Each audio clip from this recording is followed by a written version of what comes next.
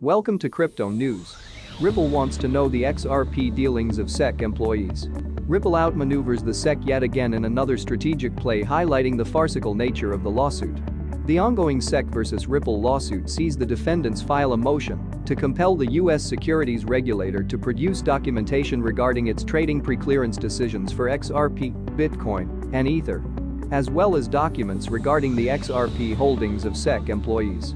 Defendants seek production of anonymized documents reflecting trading preclearance decisions with regard to XRP, Bitcoin and Ether, or alternatively, for that information to be produced in aggregate form. The letter confirmed that the defendants had previously sought this information on 4 other occasions but without progress.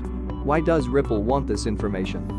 According to the defendants' legal representation, Ripple wants to understand the SEC's trading policies around trading governing digital assets and whether the regulator allowed its employees to trade XRP. In June 2021, the court granted Ripple's motion to compel the SEC to produce such documentation.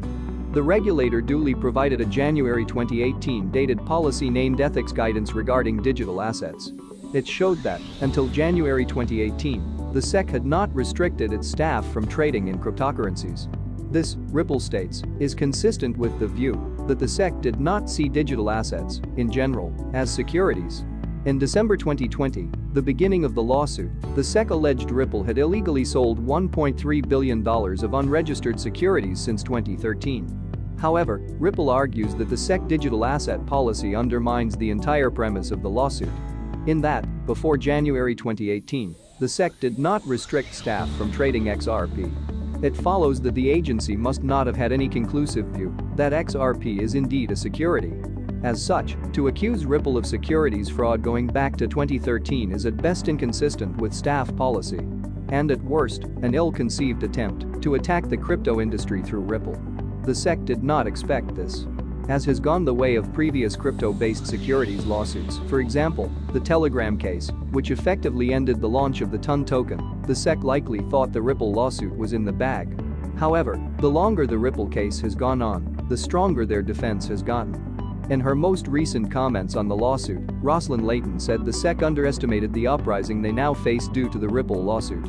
Having summarized the situation to date, she concluded by implying a massive loss of credibility for the agency and its recently appointed chairman, Gary Gensler. As the discovery phase draws to an end and the public backlash intensifies, one wonders why SEC chairman Gary Gensler would continue risking his legacy on taking the Ripple case to trial. Layton ended by rhetorically asking if the SEC and Gensler can afford to continue jabbing at the crypto industry and its supporters. Thanks for watching, see you in other crypto news. Goodbye.